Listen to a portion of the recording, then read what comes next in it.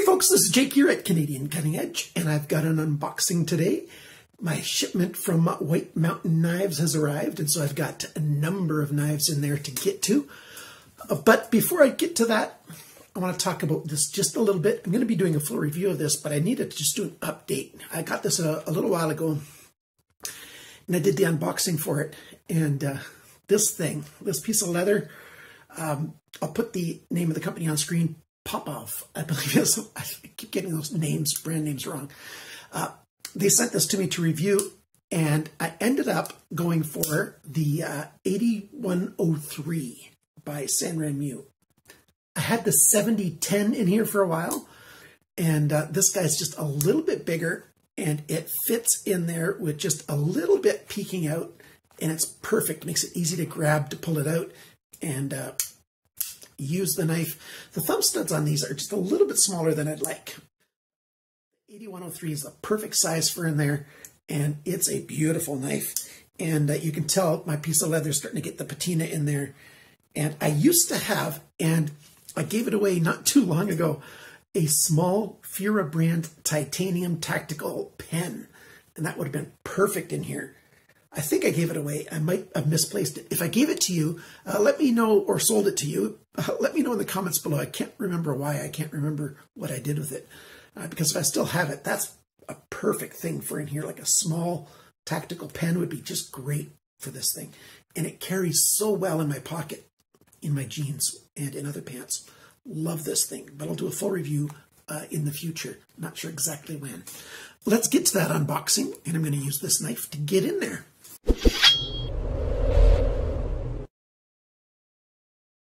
Okay, well, I've got the box upside down so that I won't be showing off my address and things. If you do want to send me something, and a lot of people have sent me stuff, just email me at CanadianCuttingEdge@gmail.com, and I will gladly accept anything. And if it's a knife that you want me to do a review of, it needs to be in close to new condition, or brand new condition, of course, because that's only fair to the manufacturer instead of a well-used knife. I might do like an overview video of something that's well-used. So let's see what we've got here. From just looking at this, you see Bestech, Kershaw, Cold Steel, and SanRenMu. So let's get at it. Let's grab one of these Kershaws first. What do we got here? I don't review a lot of Kershaw knives, and that's because I found that the low-budget Kershaws tend to be not quite the quality I want for the price I have to pay quite often. But I decided I want to review a couple of these anyway, and maybe you're familiar with this guy.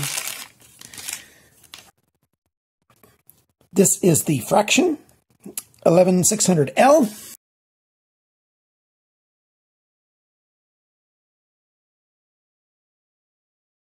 So we've got a hollow grind on here. Oh, let's get it to focus back down here again. It comes with a hollow grind, clip point. I like the design of the blade very much. Enzo design, which I tend to like as well. And it's a little bit smaller. Liner lock and flipper, action's just great on this thing. Carbon fiber laminate on there, right and left pocket clip. I don't like Kershaw's pocket clips that much. I figure if they're going to make a pocket clip like that, they might as well put a deep carry pocket clip on there. And the thing is, you can put a lot of deep carry clips on here because of the way it's designed. You could swap out the clips very easily. So nice little liner lock, and we'll be talking about this guy before too terribly long. 8CR13 MOV steel on there, and fairly thin behind the grind. I can see right away I don't like the sharpener's choil on here. You can see the sharpener's choil. They make something like one, but it terminates before the blade is down to the thickness that they want of the edge. Silly, silly little things like that are some of the reasons why I don't like certain brands. And of course, I've seen other knives, other brands that do the same thing, so it's not unique to Kershaw at all. Since we're talking about Kershaw, let's take a look here at the Antic now. That's the 8710.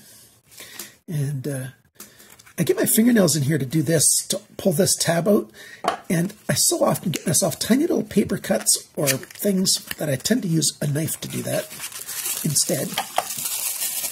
And this guy is fairly new, I think.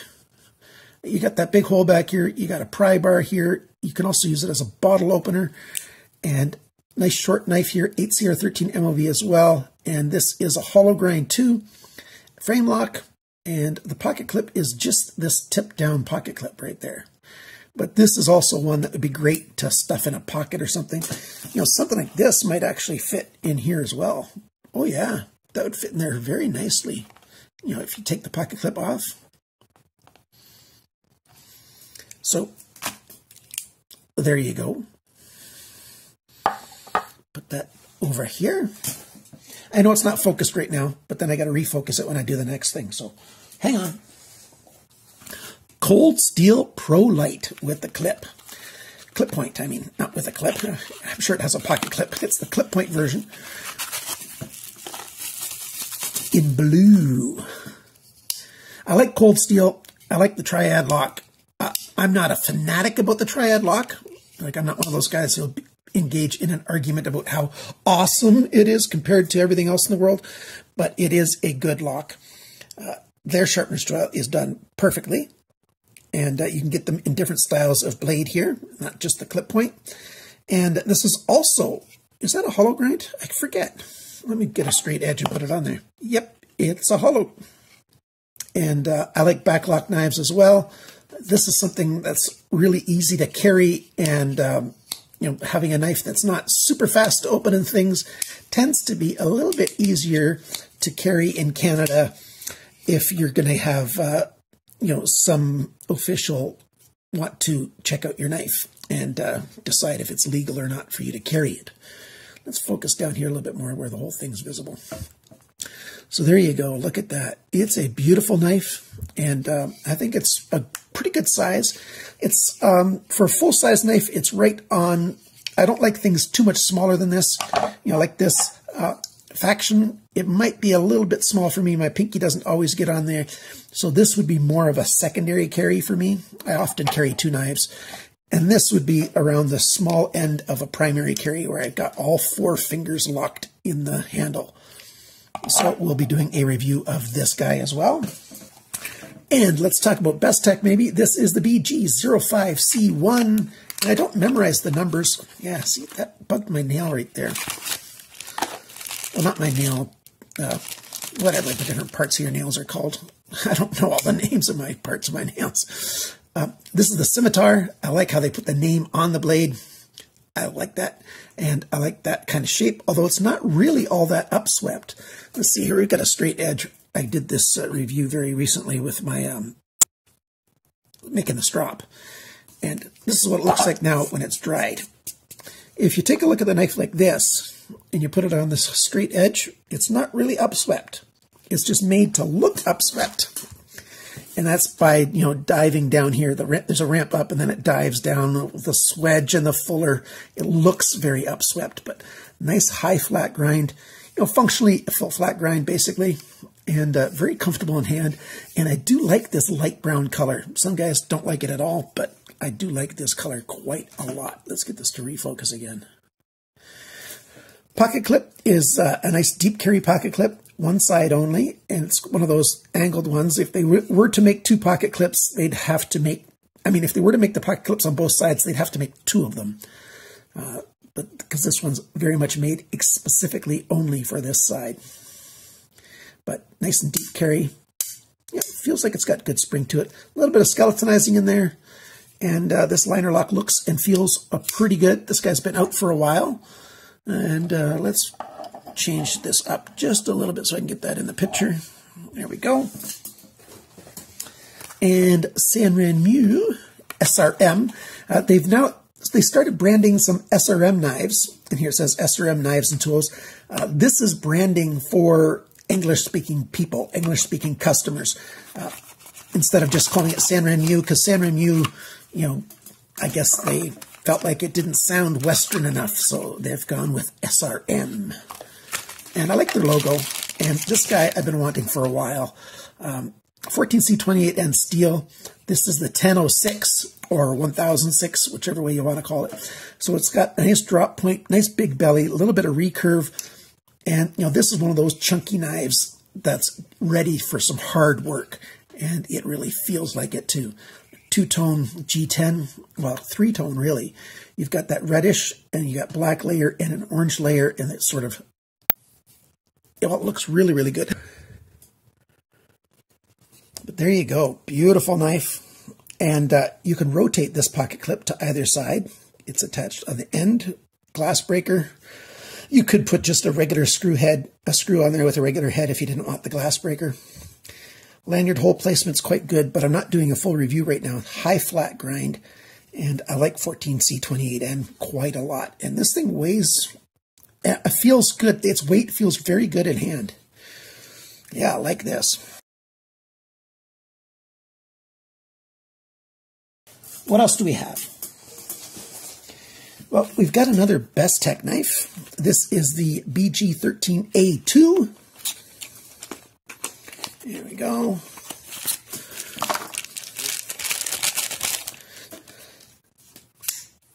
Check that out, the Paladin. And this is a beautiful knife, and I decided to get it for myself. D2 steel and high flat grind. And the handle's very comfortable. Sharpener's choil looks really cool, but it's totally functional the way they made that sharpener's choil. You can even get the tip of your finger in here if you need to, but it's a risky thing that you might nick the inside of your finger if you do that, or the outside of your finger. So comfortable in hand. I like the jimping on it. And finally, CIVIVI. And I like CIVIVI knives. I like them a lot. Well, I like almost any knife, to be honest with you. Not just almost any knife. I've hardly ever met a knife I didn't like. The only things I don't like about knives sometimes are either they use garbage materials. I don't like that. And I don't like when they use shoddy workmanship.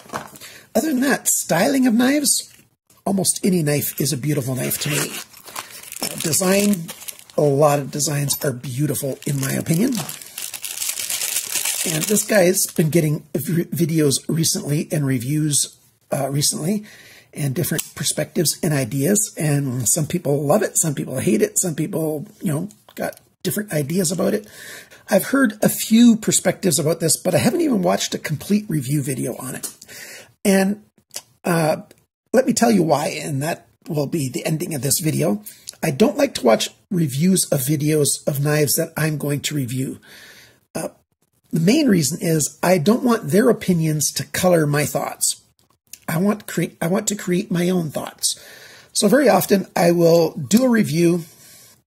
I'll check out the knife. I'll play with it. I'll use it. I'll do some hard use. I'll carry it for a while. I have to carry every knife. On average, I've probably got about 6 videos a week coming out, but they're not all knife reviews. I like to carry a knife for at least one full day, and I record my review. Sometimes while I'm editing, I'll watch a review of the knife. Most often, it's after I'm done my editing and everything. Then I'll watch somebody else's review of it, just to then get an idea, well, what did they find? What did they conclude? And I don't watch them ahead of time because, yeah, I don't want, like I said, their opinion to color it. Pocket clip, deep carry, right or left. It's got that carbon fiber laminate, you know, very much like the carbon fiber laminate that this Kershaw has. It's not the exact same carbon fiber. It looks a bit different one from the other, but same idea. Flat G10 with carbon fiber glued to it, and I like this brownish look again. It's a bit different than the Bestech brown or cream color. It's a little darker. And high full flat grind. I like that. Sort of a clip point. And it promises to be a fairly good slicer, I think, because it's pretty thin behind the grind. Very light as well. And obviously it's got ball bearings. So here's how many knives did I get? 1, 2, 3, 4, 5, 6, 7 different knives. 7 different knives from White Mountain Knives. A big thank you to Justin over at White Mountain Knives. Thank you so much for getting these knives to me. Coupon code CCE if you want to buy something at White Mountain Knives and get 10% off for yourself. And that's anything at White Mountain Knives, I think. You don't have to buy these knives or one of these ones to use that coupon code. You can buy anything you want. So please do use those coupon codes. It does help me out.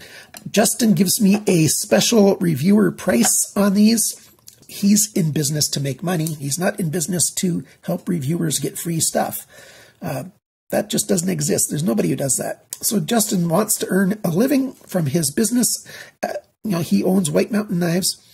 He ships to Canada. Every single time I've ordered from him, I ordered directly, that he ships directly to Canada instead of shipping it to my friend in Nebraska first. And every package has come through. So if you're in Canada, I cannot guarantee that CBSA won't intercept a package from Justin at White Mountain Knives, but the odds obviously are very low. So, and we've got a wide variety of different types of things here. Which one of these do you want to see the review of first? I might not follow your choice, but who knows? I might. And guys, just before I'm done for the day, I am helping my son and daughter and his girlfriend move. They've got most of the stuff at their place, but whenever you get to a new place, you need all kinds of things done. I'm building a gate for my daughter's dog so he'll stay in a certain part of the house. And so that's taking up some of my time. So this week, I won't have an awful lot of reviews, but I will have several videos for you guys to see. Like I just published the one about making this strop. I do like these paddle strops. It's a really good idea to make them and have one for yourself. And other ideas for stropping there. And now this unboxing. And I'll just do the best I can to get you the reviews in a timely way. Thank you so much, everybody, for watching, liking, sharing, commenting, and subscribing. And remember, friends, always cut towards your chum, not your thumb. You see, Bandit agrees.